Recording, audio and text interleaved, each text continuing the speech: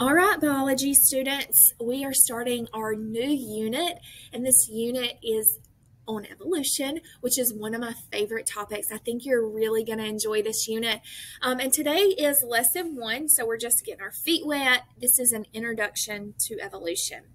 So it's likely that if you look outside your window, you will notice a lot of different organisms. So you might see a squirrel in a tree, or a butterfly flying around, or trees, or weeds, or flowers, bushes.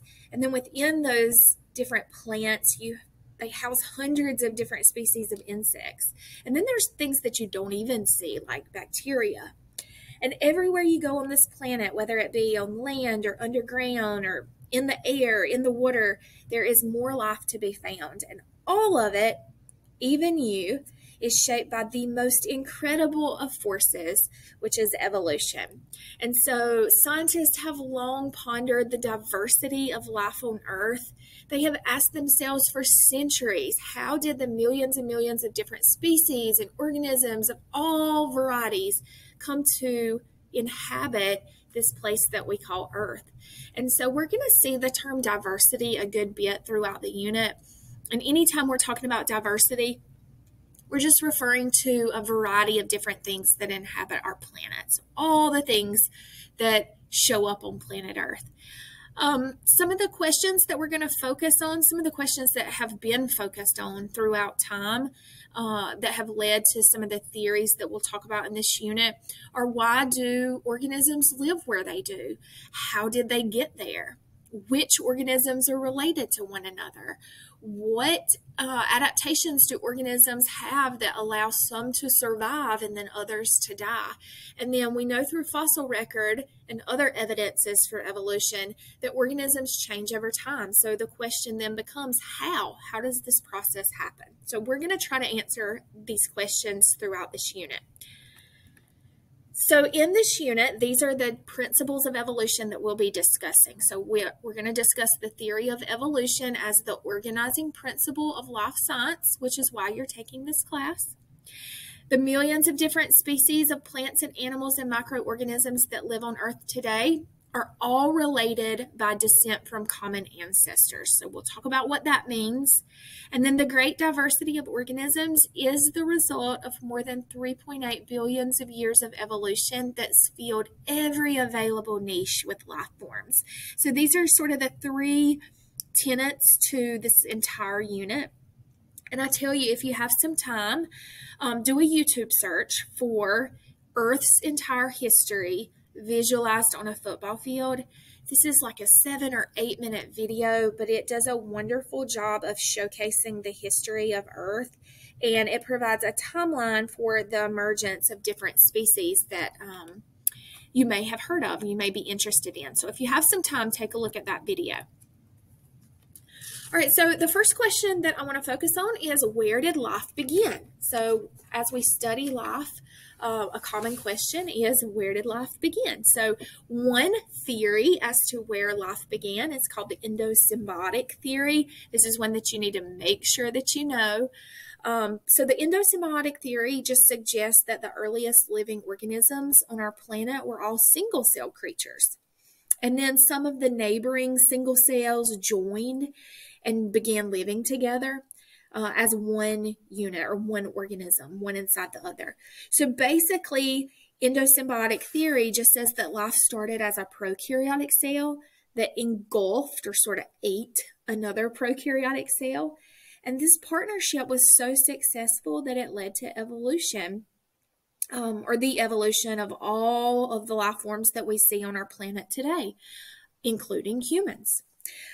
So you might ask yourself, that's kind of crazy. What evidence supports this endosymbiotic theory? Well, during the mid-1900s, scientists discovered that both the mitochondria and the chloroplast inside of plant cells had their own DNA.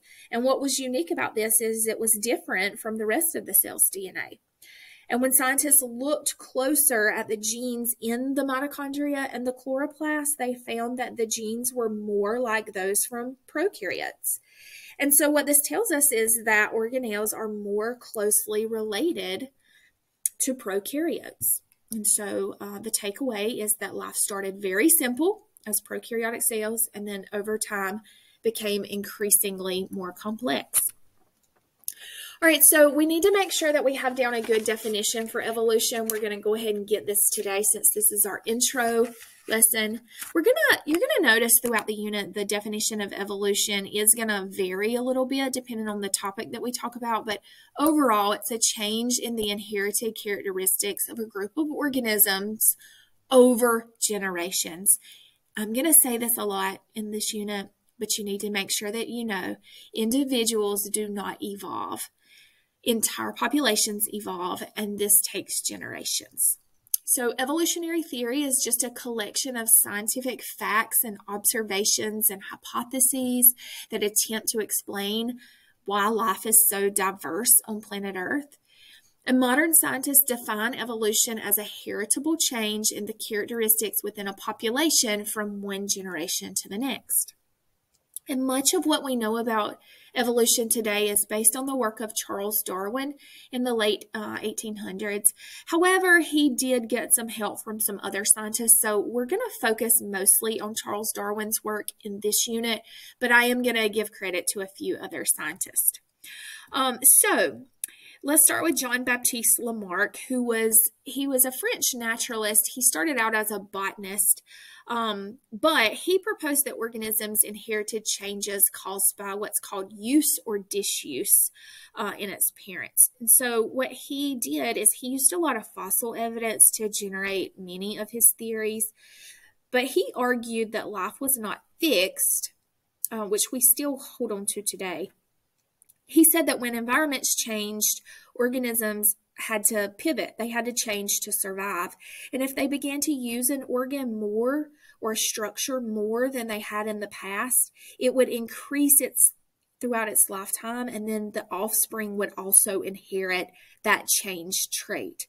And a great example of this is like with giraffes. So Lamarck said, if a parent giraffe stretches its neck to get leaves on a tall tree, then its descendants would be born with longer necks. And so basically giraffes evolved over generations to have long necks. And here's a good example of this. So you can see in this picture, Lamarck's theory is that, if this giraffe had to stretch its neck to get the leaves in this tree, then it would have offspring that had a stretched neck. And then if the offspring had to stretch its neck a little more to get leaves on the tree, then it would produce offspring with an even longer neck. And so we don't hold on to that theory still today.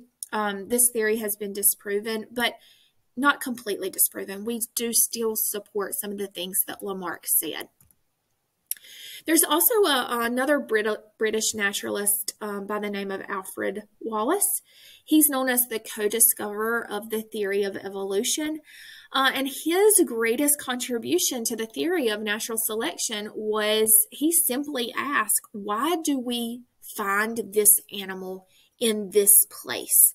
And so as he started to try to answer that question, he realized that just as animals are shaped by where they live, regions can also be defined by the animals that live there.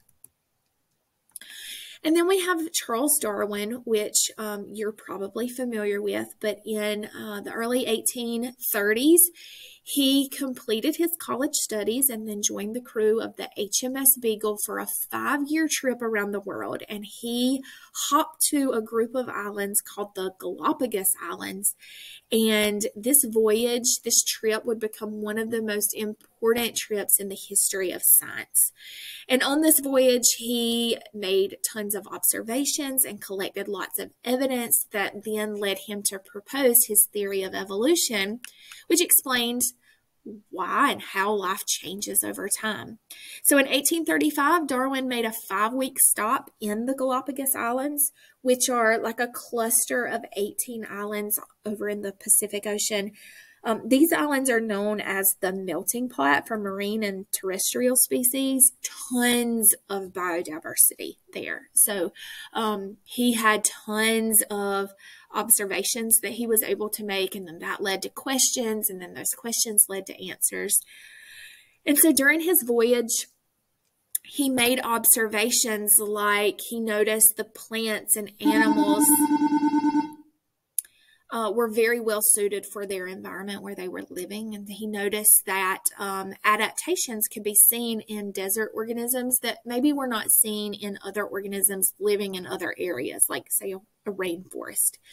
And so you need to know adaptations are characteristics that an organism has that enhances its survival.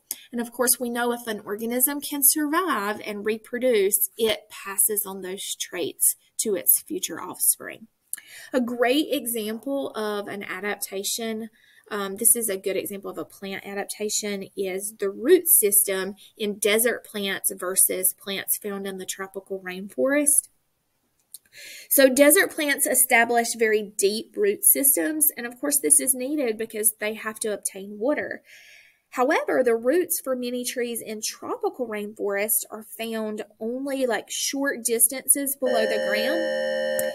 And this is because the soil, except for the topsoil, has very poor nutrient content. So the roots stay close to where the most nutrients are.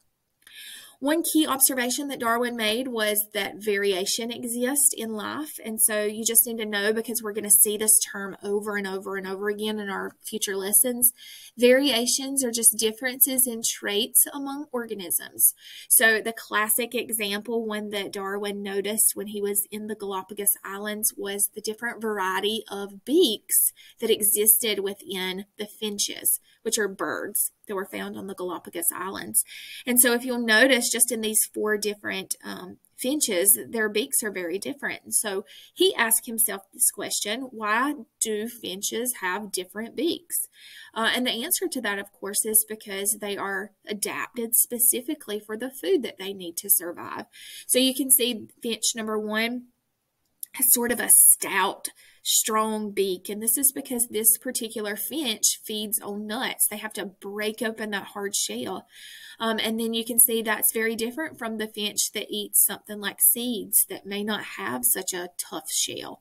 And then this finch here that has to dig through moss for insects, it's going to have more of a pointed, elongated beak. And so he started to notice that variation exists, and that variation is needed for adaptations that allow these different species or these different organisms to survive. Darwin also collected, like Lamarck, he also collected many fossils over the course of his voyage. And you just need to know that fossils are preserved remains of an ancient organism. And Darwin noticed that some of the fossils resembled organisms that were still alive, but some of those fossils looked like organisms or creatures that he had never seen before. So he found fossils for both organisms that no longer existed, like the giant sloth, and for organisms that resembled things that he was familiar with. So this indicates that organisms can go extinct, and that existing species are likely related to ancient species. He also, this is kind of neat, he also found fossils of marine organisms in the mountains. So this means that some sort of geological event happened where these organisms were once, these mountains were once underwater.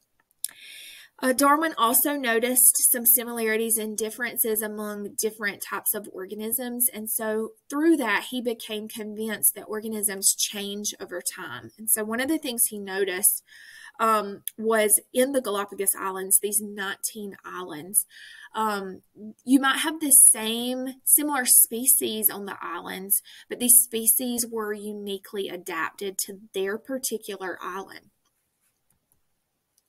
So this is where our lesson stops. If you're in my class, we're going to do this little activity, but that ends our Introduction to Evolution unit, and I will see you in the next lesson.